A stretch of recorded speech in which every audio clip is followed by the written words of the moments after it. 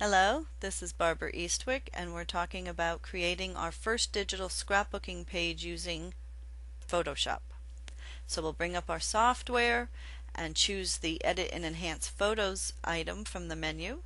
And to create a scrapbook page, you can start with clicking File, New, and Blank File, and then choose your page size layout.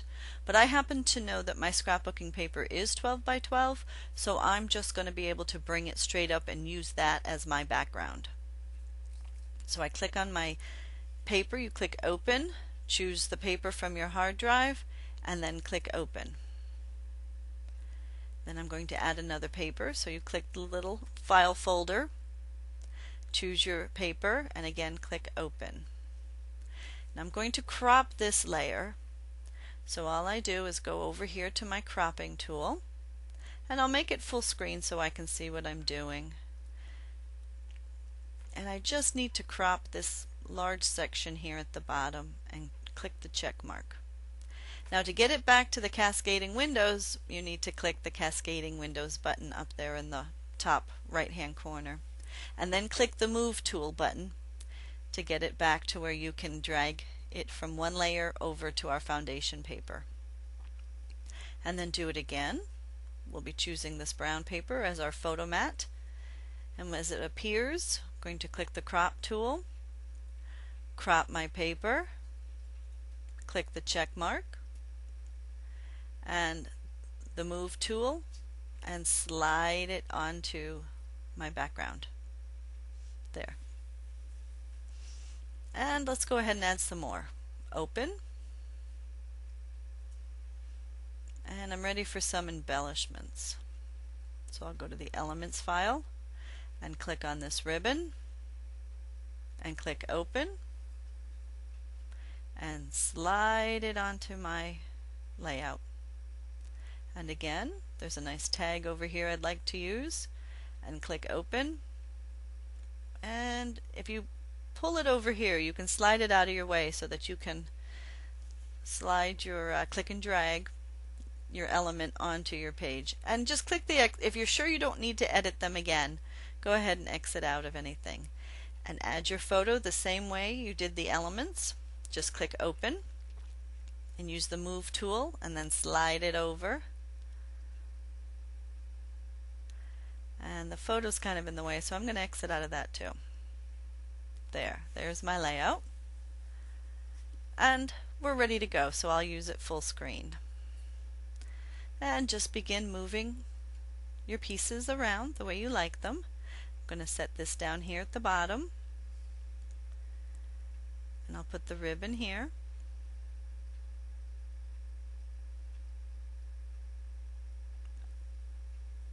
And it's all click and drag, so just move things around the way you wish them.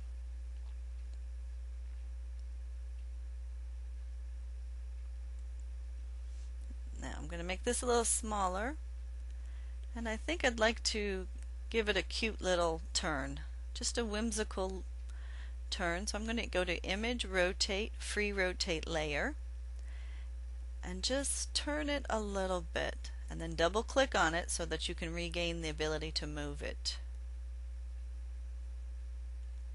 There. And now I'm going to stretch my photo. If you hold the Shift button while you pull on a corner, it will pull and stretch uniformly and resize correctly, but without becoming distorted.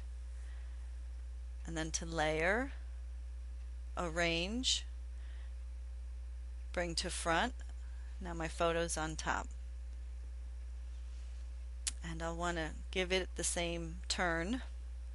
So again, I'll go to Image, Rotate, Free Rotate Layer, and just give it a nice even turn so it matches the mat.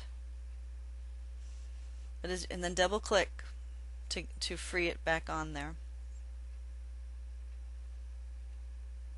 Now you see my other layer is too small, so I'm going to stretch my mat there and just give it a nice little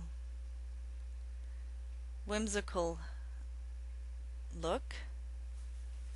And layer, arrange, bring to front. We'd like the ribbon on top, and I need that photo to go back one layer. So layer, arrange, send backward, and there it is. It popped behind my border. And I'll put the tag right here, but you see I need to bring it to the front. So layer, arrange, bring to front. And now we're ready for the title and some journaling.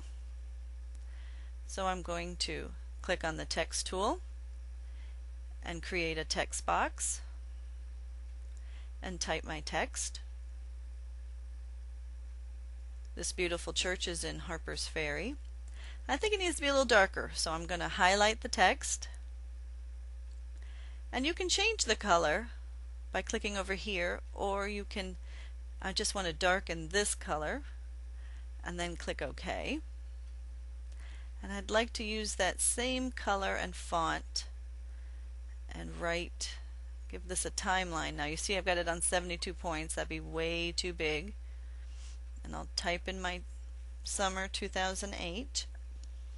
But as you see, it's way too small, so I made it larger to 24 points.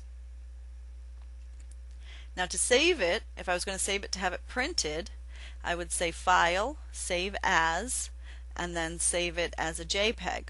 But for online viewing, I'm going to save for web.